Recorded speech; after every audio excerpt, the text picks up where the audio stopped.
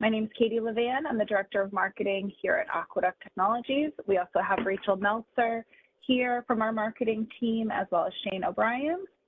I just want to note briefly that today's call is being recorded. We want to keep it interactive, so if at any point you'd like to ask a question, please do so. We have the chat or Q&A boxes available, or if you'd like to speak with us live, we love that as well. And you can do so by just clicking the raise hand feature at the bottom of the screen, and we can unmute you to ask those questions live. So please don't hesitate at any point throughout to ask questions or comments at any time. And we're thrilled today. We have Rich Elkins from Cisco joining us to present. So Rich, I'll hand it off to you if you'd like to introduce yourself to the group. Great. Thanks, everyone. Thanks for starting your day with us. My name is Rich Elkins. I'm a data center solutions architect here at Cisco. Been doing this for 7 years, covering the Northeast. So I probably work with you or your peers today. So thanks for joining us and looking forward to getting started. All right. So I am here to talk to you about simplified IT operations with Cisco Intersight. Just like Catherine was saying, I'm super casual. Throw your questions in as they come. I'll do my best to kind of keep up with them, and we'll take them as they come. All right. So a lot of you probably recognize this, right? This is the world we live in today, right? 10 years ago, we had a primary data center, maybe a secondary data center or a colo. Today, the nature of data center workloads are massively distributed across the entire world, whether it's in the cloud, public data centers, private data centers, colos, SaaS services. There's just a wide distribution of how we manage our services today and the best way to do it the most effectively, right? And it's really hard, right? And we're doing this in a time of mass change, right? So, we're asking our IT folks to go manage all these distributed resources. And if that was their only job, that would be difficult in itself. But at the same time, we've gone through this transition in IT over the last 10 years of business cost center to business enabler, right? IT is no longer seen as like the necessary evil as an organization, but seen as competitive advantage against peer institutions. And if you look at that stat here on the left, right, 43% of organizations want to make changes more frequently, right, weekly. Right, that's really, really difficult. And when we look at our infrastructure people, right, again, they're managing all these resources distributed across the world, but at the same time, they're being asked to have much more agility in those resources, right? So this IT guy right here has to kind of be a jack of all trades because he's got storage, he's got compute, he's got hypervisor, he's got network. So that person has to be able to respond and provide resources to their business with that level of agility that business expects. And again, that's really hard because when you look at the tools they use today, right, it's the same tools they've been using for 10 years, right? The tools that you have that you're asked to enable the business with are siloed and manual. And again, they're the same tools that you have probably been using since the early 2000s or late 2010s, right? So the idea is we're being asked to do more in IT, and we're not given the tools to go do that. So enter Cisco Intersight.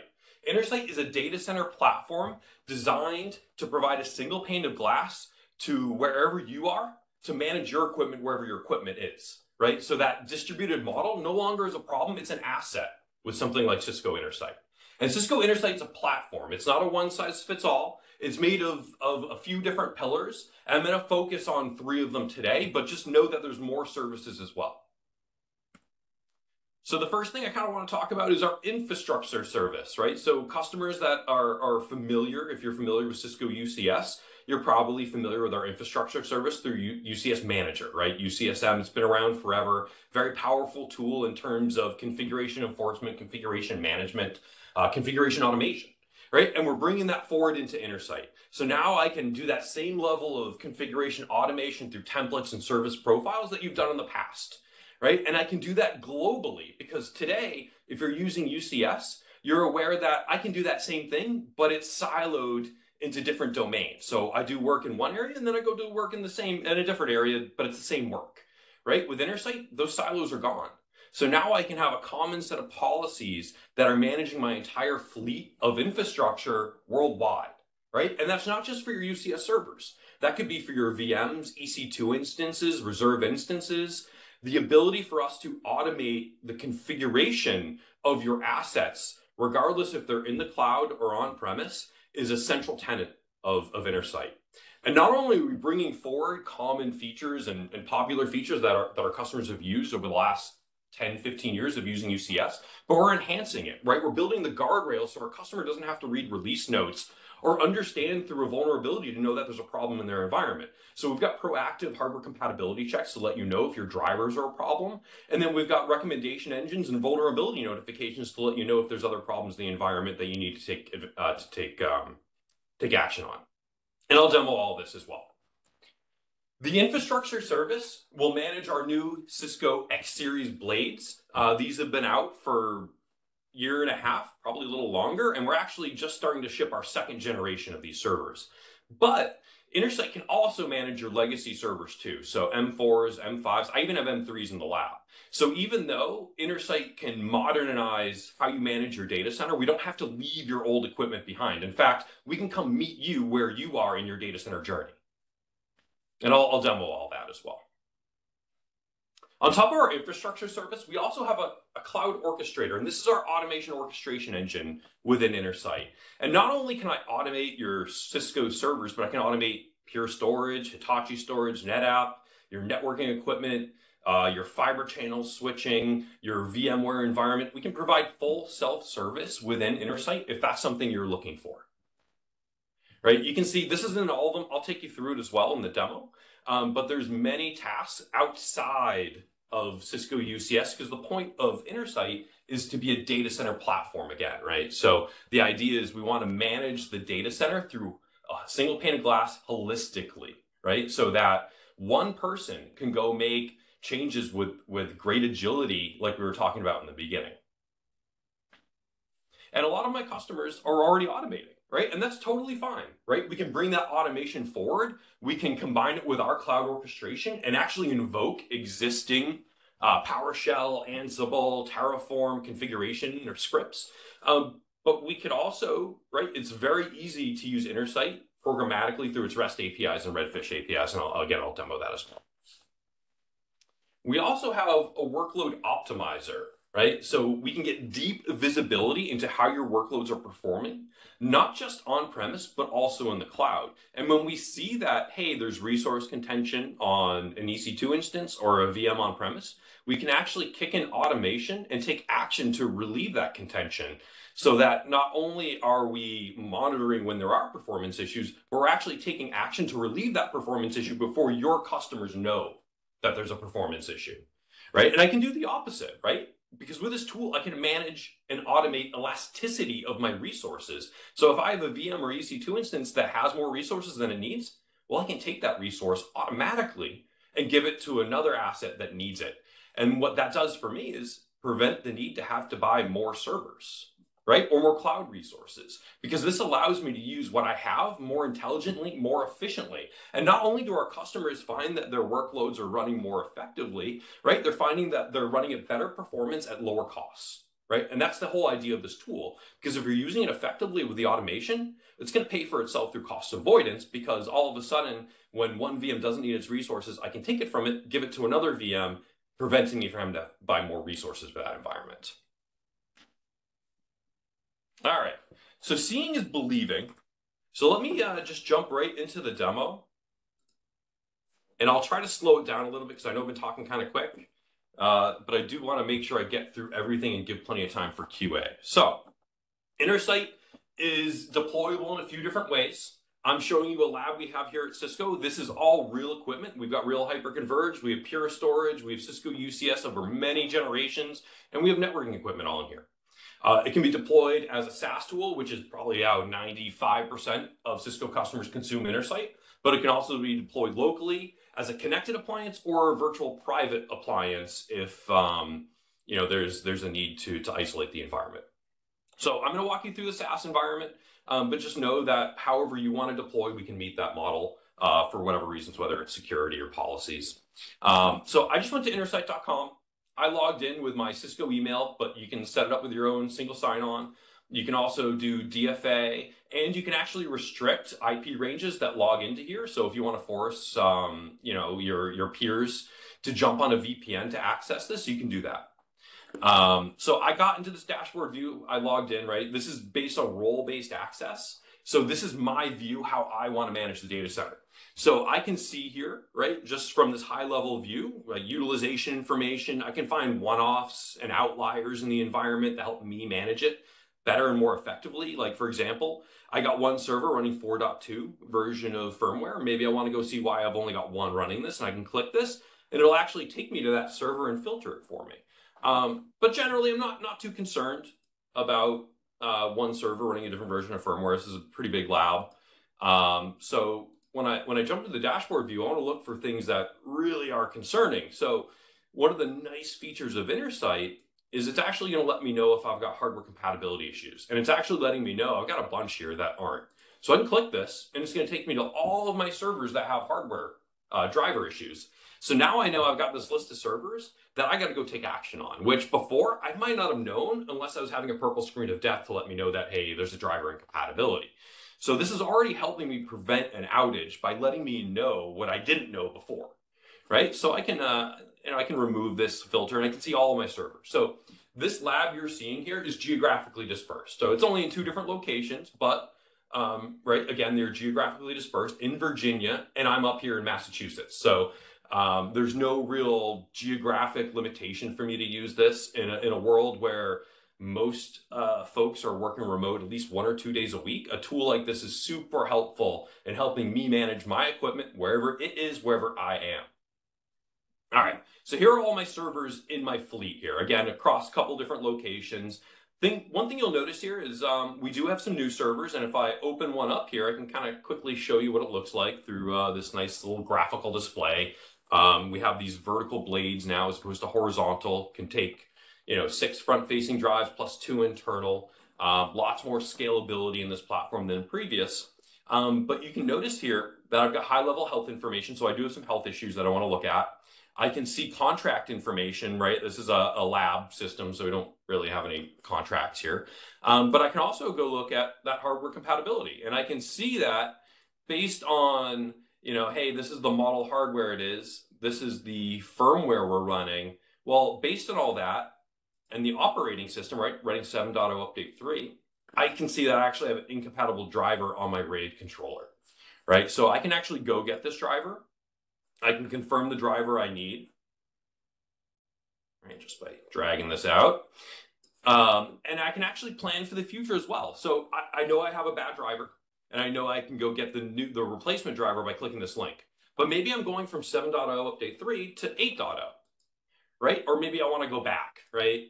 I can go click here and find out what my future drivers will be so that when I go plan my VMware upgrades, well, now I can go build a baseline in Lifecycle Manager to go match these drivers so that I don't find out after the fact and have a whole second project I'm signing myself up for to go update drivers after I've done my VMware upgrades, right? So the idea is to build the guardrails so that you can focus on what's important to you, right? Which probably isn't the physical servers.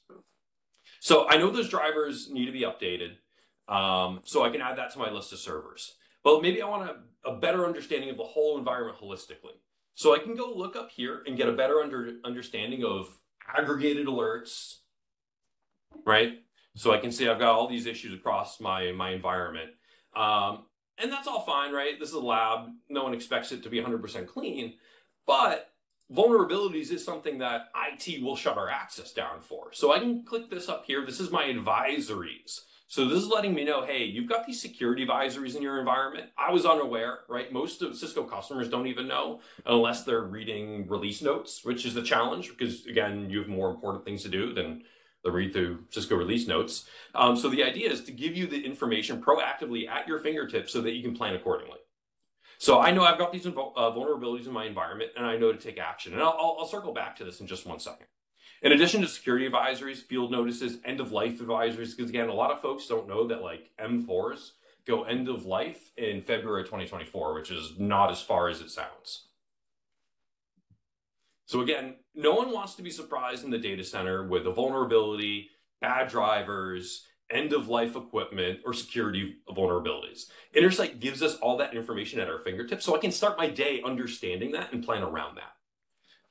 But let me look at a server here. Let me just pull open something kind of interesting here. One thing you'll notice here, and actually I should definitely point it out a little more, but there's a Dell server in here. There's an HP server in here. So this is much more than just Cisco stuff, right? This is meant to manage the data center, right? So if I go into system, just to kind of show you what the ecosystem here looks like, I can go into targets, claim a new target. So a lot of stuff in here that doesn't say Cisco, right? HP OneView, obviously UCS servers, application performance monitoring tools, both Cisco and competitive, right? Programmability tools, Ansible, SSH, Terraform, databases we can integrate with, your cloud providers. We have AWS integrated into this lab that I'll take you through.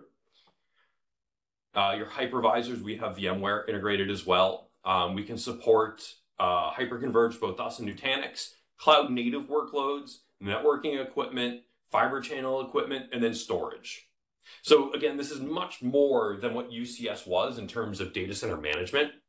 And in fact, if you have a DevOps team, this is single-stop shopping if you're trying to populate a NOC, because now I've got one REST API interface where I can pull information on my hypervisors, my applications, my storage, my servers, my networking. So I don't have to go and then, I don't have to go data mine all these different platforms, all these different data center assets to go figure out the health of my environment, right? Intersight provides that single-stop shopping, which is really nice. All right, so let me just jump back out into servers here. And let me just go show a quick example here of a really old server. Because again, I can manage brand new servers, but this can also manage really old servers, right? At least from a complementary perspective. So I have a B200M3. This is very old, right? A few of you folks might have had them in the past. They're not even supported by Cisco anymore. But they're in here, and we're actually collecting data on here. So if I actually go click this server, just pick one of the random ones, right? I can see this blade. I can see health information. Most importantly, right, I get the same hardware compatibility I got in the brand new server, right? So, obviously Intersight powers Cisco UCS X-Series, but it also really helps in managing a legacy environment as well. So I can see my drivers are compliant here, and the same deal. I can actually go grab drivers if they weren't, and I can actually go upgrade this old server right from here as well, right? So I can do some actions from here. I can launch KVM. I can actually cross-launch UCS Manager if it's an older server. But let's just see what an upgrade would look like. Today, if you have UCS servers, it can be a little cumbersome, right? You go to Cisco's HCL website, you download the software, you upload the software, and then you kick it off from a policy perspective. With Intersight, it's radically simplified, right? I just point and click on the device I want to upgrade, and it's actually going to make a recommendation. And I like this one. If I want to read the Cisco release notes, right, I can go click the release notes, and I can select next, and then upgrade.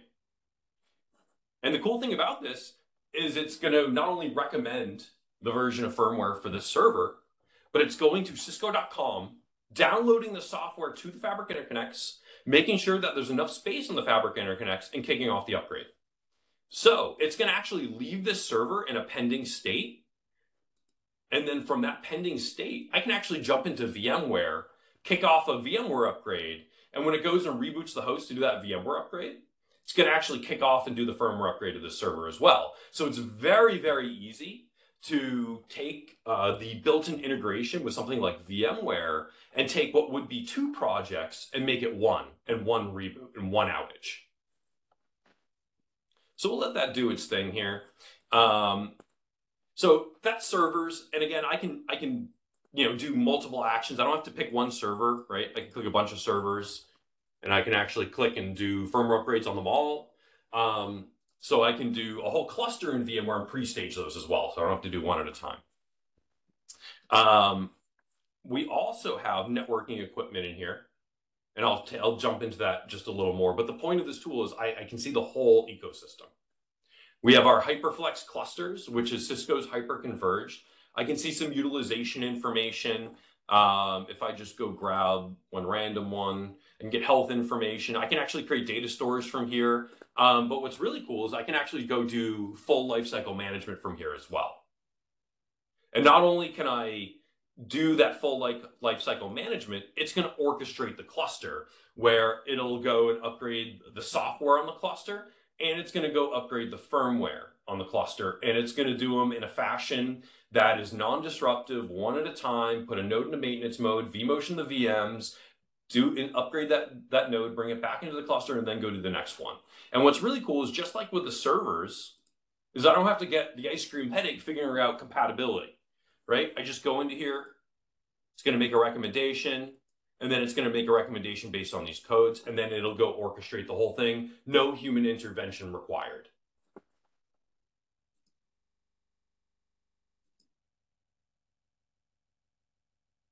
All right. We also have storage in the lab. So we have really tight partnerships with Pure Storage, Hitachi, and NetApp. We happen to have Pure in the lab, so I'm just going to take you through it here.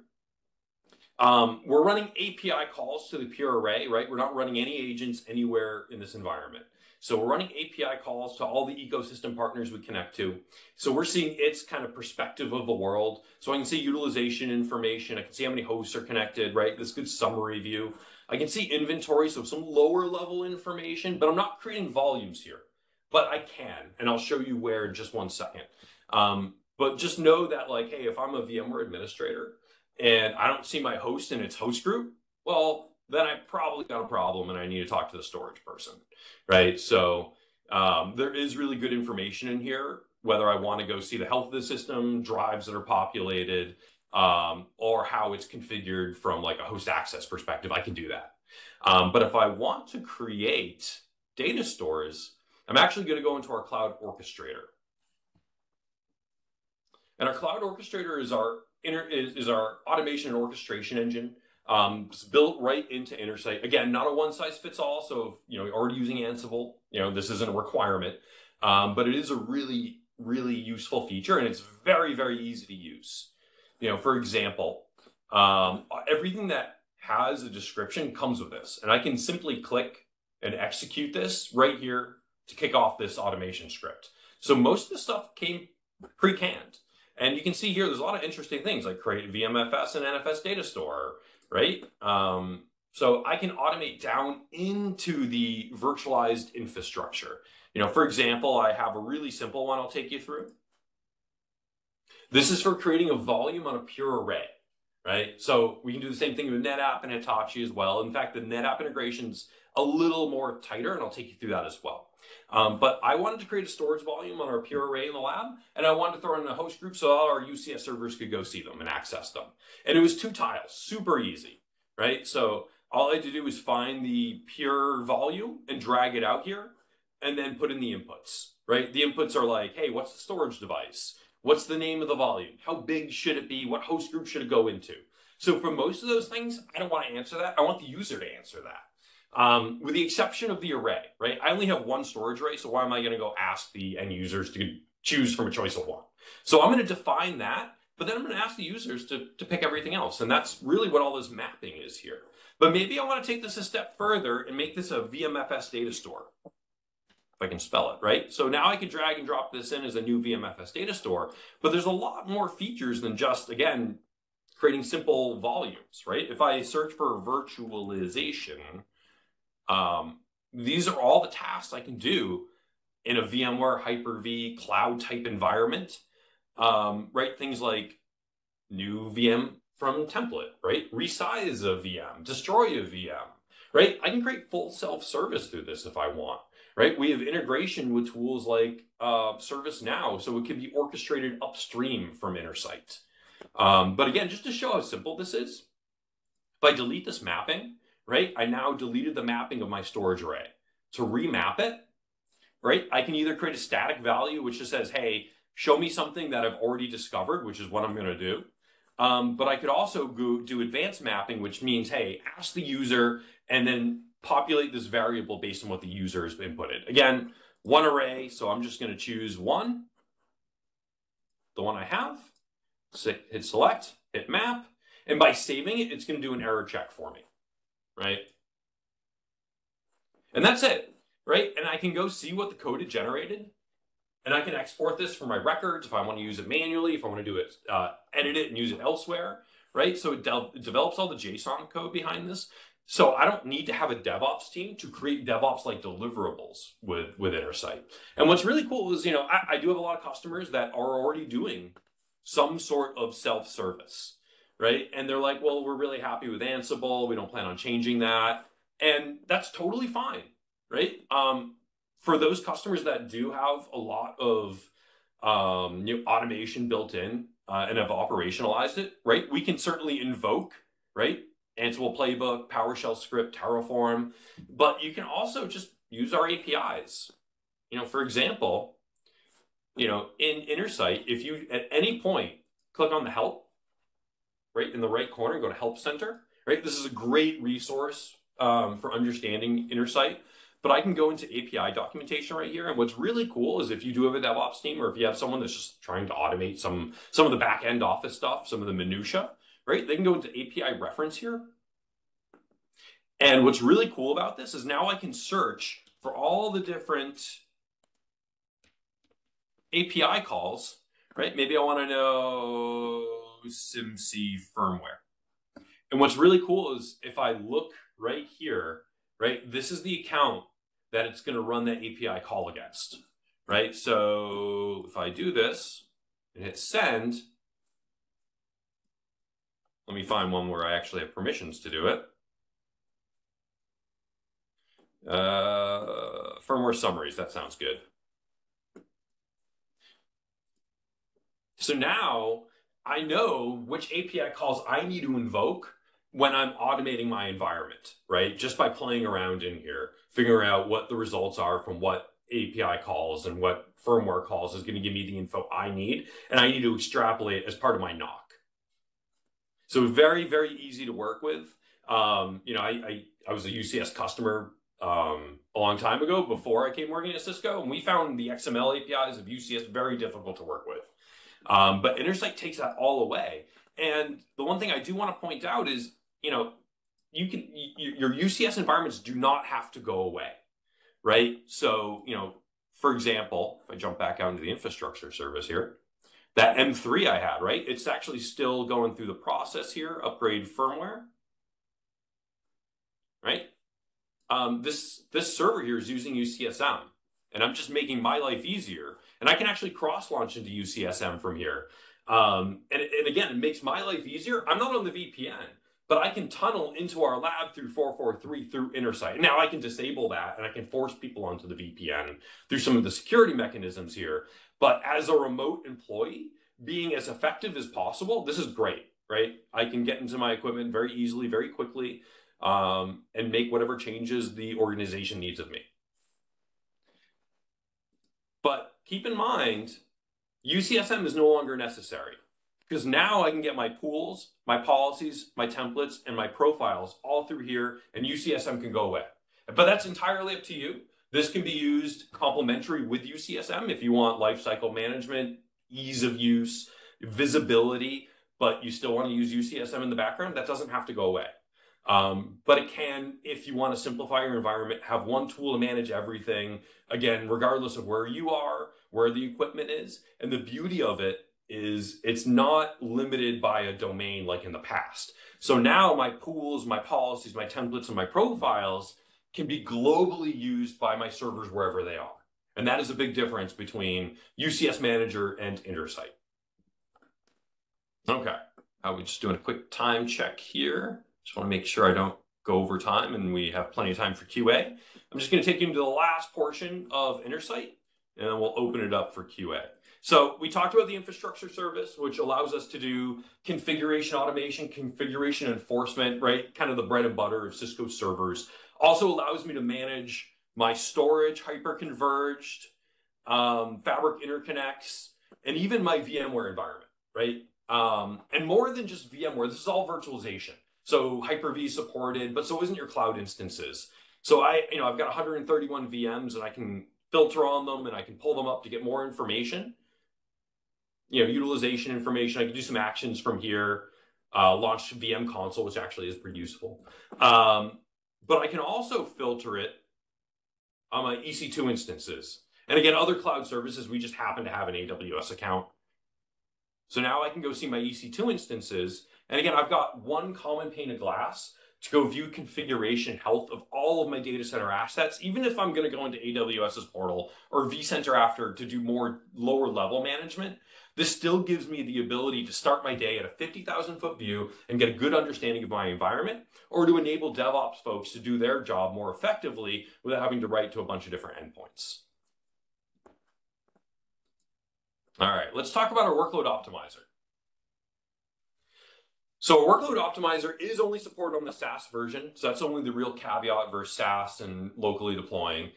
This is delivered as a SaaS tool. But our workload optimizer is designed to build out automatically. Once you start discovering your data center assets, it builds out this supply chain view to your virtualized resources, whether they're on-premise in VMware or Hyper-V, or they're in the cloud, right? So again, we only have 3 EC2 instances, so not super exciting. But I can actually click on this and I can see right away, even just from the colors of the donut graph here, that I've got some problems, right? And I can see here underutilized net throughput.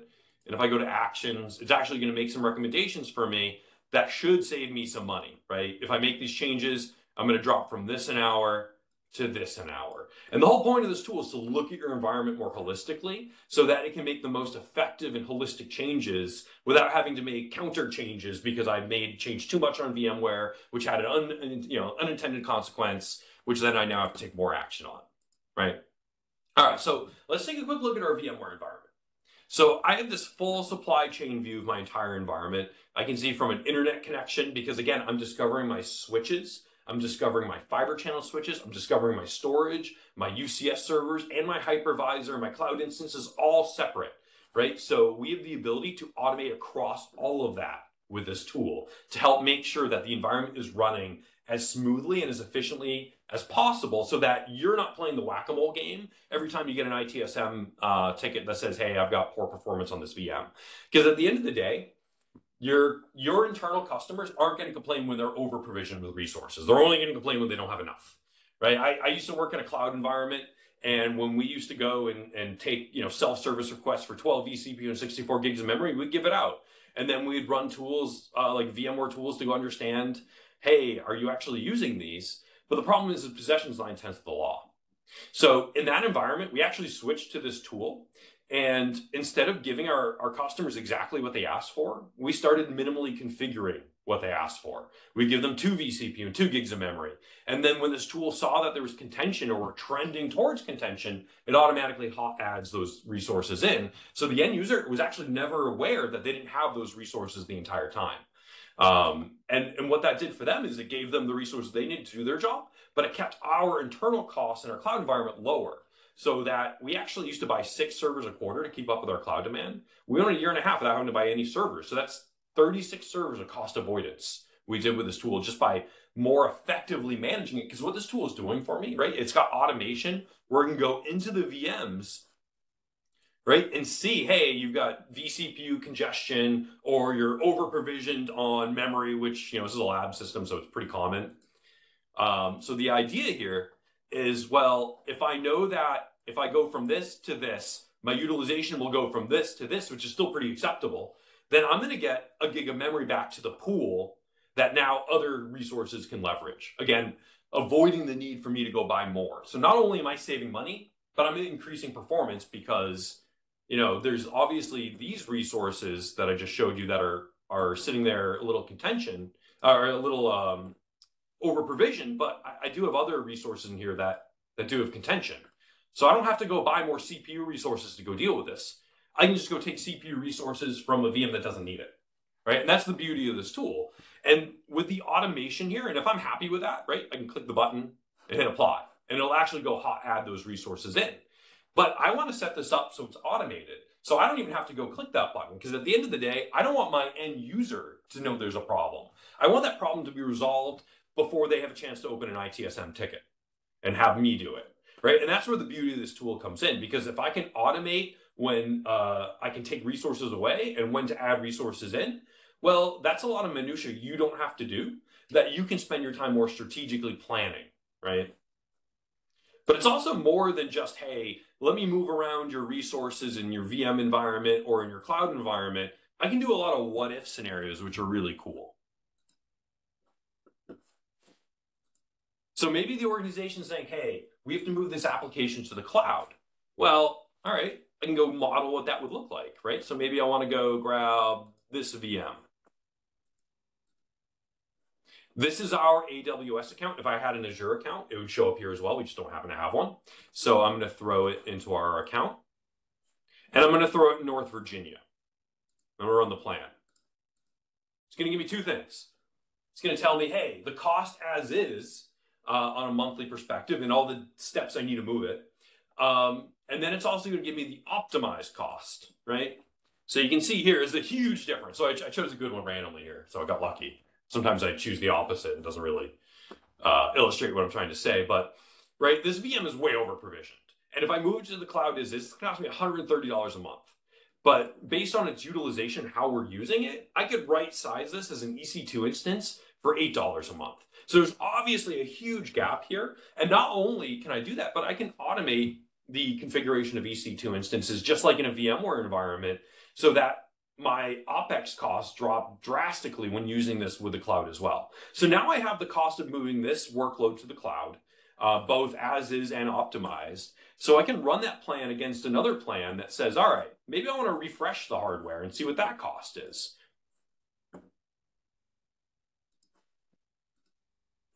I can build a template that says, hey, my standard host is 768 gigs of memory and two 12-core CPUs, whatever it is.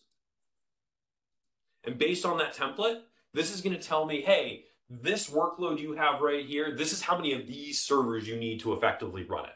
So now I've got my quote and my forecastable economical cost of migrating to the cloud versus the hardware costs of refreshing the hardware it's on. So now I can go to the business and say, look, these are your choices. This is going to cost this much and this is going to cost this much, as opposed to moving the workload and then finding out from a billing perspective, well, it costs too much. So there's a lot more to this tool. I know we're kind of coming up on time here, so let me just jump back into the presentation and make sure there's enough time for some Q&A here. But at the end of the day, Intersight's not a one-size-fits-all, right? There's going to be some parts of it that make sense for some organizations and some parts of it that make sense for other organizations. I've got customers that are using our workload optimizer and none of the infrastructure services, and I've got customers doing the opposite. But if you're a DevOps person, if you work with the networking, if you work with cloud, if you are working with, on-premise infrastructure like VMware, Intersight can make your life a lot easier. Intersight's also the easiest thing at Cisco to try, right? It's a SaaS tool. Go to intersight.com. You can sign up. You can try any of the things I've shown you for 3 months, risk-free, right? Whether you've got UCS servers today or not, right? So that's something, the folks at Aqueduct can help you with, something that people at Cisco can help you with. But it is the easiest thing at Cisco to demo and try out in your environment, and we're happy to assist. And just like I was saying, right, it's, again, not a one-size-fits-all. I got some customers that prefer to use SaaS, some customers that prefer to deploy locally. So we can deploy this and right-size it for your environment. And it can even be consumed as a phone app, not that I recommend it. Not that it's bad, but for your mental health, laying in bed, doing IT work's probably not the best thing for your life or marriage or whatever. And again, I've got lots of customers who consume this through upstream tools like their ITSM tool. Think of our automation engine. It's a lot cleaner, smoother for your end users to kick off that automation upstream through a tool like ServiceNow. So sorry for going a little quick at the end here. I just wanted to make sure that we didn't cut everyone off and that there was some time for question and answers. So happy to take any questions, comments, or concerns. Let me just make sure I'm not missing anything. There was one that came up on an earlier slide from Dominic. What about staged updates? Yes. Yeah, let me,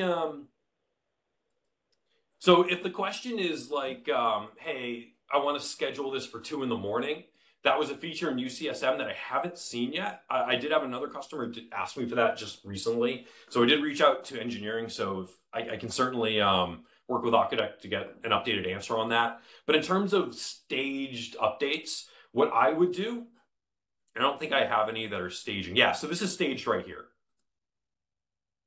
So this server is staged and ready to go. If I click proceed, it's going to reboot it and start the upgrade. This is what I was mentioning earlier. At this point, if this was a production environment, I would leave it in this pre-staged state and I would jump into VMware and I would go kick off my VMware upgrades. And when it goes and reboots this host to do a VMware upgrade, it's going to kick off the firmware upgrade too. So I could leave, if I had a cluster of 6 servers, I could leave all 6 servers in this pre-staged state and then go and do my rolling upgrade in Lifecycle Manager in VMware. And when it's done doing one server at a time, I'll upgrade to my VMware environment and my firmware and my UCS. So that's what I would recommend. But if you are looking for like hey, I want to start this at 2 in the morning while I'm asleep, that's something I'll have to follow up with you on once I get an answer from engineering. Hopefully I answered the question. Thank you. A couple more that came through. The first one is, how does Intersight work with Nexus Cloud? That's a great question. So Nexus Cloud, and I'm not a Nexus expert, just to throw that out there, but Nexus Cloud will be another service in here. So you'll be able to click Nexus Cloud. It'll take you to another screen, just kind of like Workload Optimizer. And it'll show you, Nexus Cloud, where you can go get, information that we're streaming out to our SaaS offering. But it will be as another service in Intersight. I just don't have it here at the moment.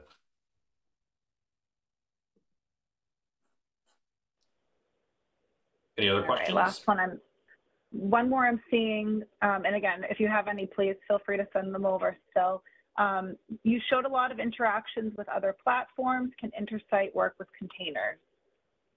Yes, so we do have a Kubernetes engine. It's going through some changes just because we've got a partnership with IBM and Red Hat that will probably make some announcements in the near future. But yes, we do have support for cloud native workloads. If I just jump back into system here, and go to targets, cloud native, yeah. So we do have some support for it, but I would say keep tuned in that space because we are going to have probably some announcements relatively soon with Red Hat.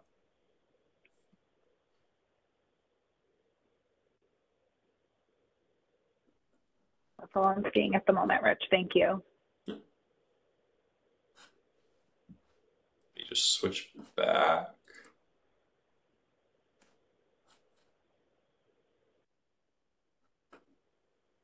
You said that was all the questions? That's all we're seeing. So thank you, Rich. Nothing like seeing the tools live. So, and your passion certainly comes through. So appreciate you spending the time with us and really diving into that demo to show our customers how they can leverage this tool. So thank you very much for being with us this morning. Yeah. I just had one more. Oh, sorry. Go ahead, Rachel. I just had one more come in. Sorry to interrupt. I did have one more question come through.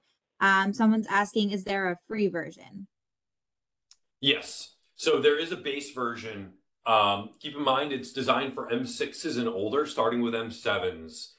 There won't be. But if you have an M4, M5, M6 in your environment, it's not going away right away. That free version will stay around as long as you have those generations of servers. Starting with the M7s, it's going to be the essentials and above. The free version will give you features called connected TAC and aggregated alerting. Connected TAC is really, really useful.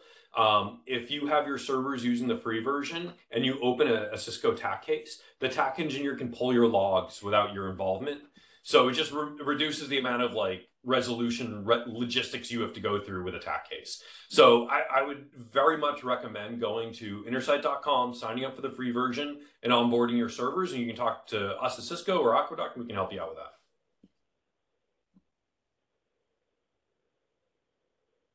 Great, thank you. So as a next step, we will be sending the recording and the slides from today. If at any point you'd like to schedule time with our team, we do offer advisory sessions and complimentary workshops across all our practice areas. Those are run by our engineering team, and of course we pull in folks like Rich as well to join the conversation. So just reach out to your account manager for more information on those. If anyone is planning to attend Cisco Engage on Thursday down at Gillette, we will be down there as a sponsor, so please stop by and visit our booth. We'll have some fun swag to give away, and we are hosting a happy hour over at Bar Louie at 4 o'clock, so you're welcome to join us there as well. We'll put that registration link in our follow-up email. And again, if any questions come up, please don't hesitate to email those over to myself or your account manager. We'll make sure we get those answered for you. And also any feedback on this session, or if there's other topics you want to make sure we're covering, we are building out our virtual calendar throughout the rest of this year. So would love to hear what topics you're interested in learning more about. So thanks everyone again for joining us this morning. I hope you enjoy the rest of your day, and we'll see you soon. Thank you.